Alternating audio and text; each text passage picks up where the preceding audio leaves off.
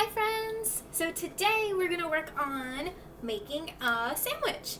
I'm going to be working on making a ham sandwich with you guys.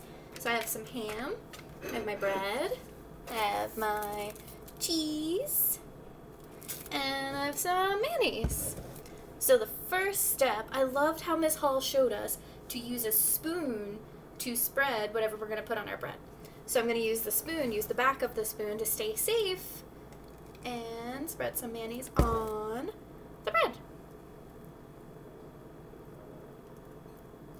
So I like to make sure that there is some on both pieces of bread.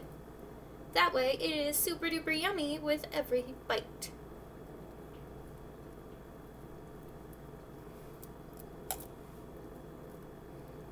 Alrighty.